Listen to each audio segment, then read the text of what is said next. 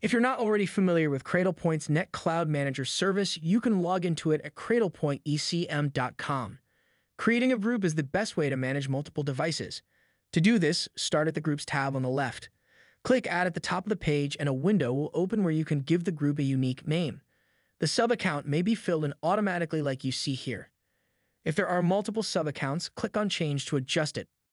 Next, let the product type that will be included in this group. Select Standard from the NetCloud OS type list unless you're using a qualified product to control a captive modem, then select Controller.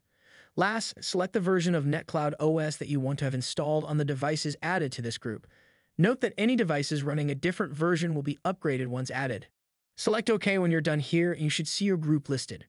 In order to add devices to the group, we will need to go to the Devices tab on the left.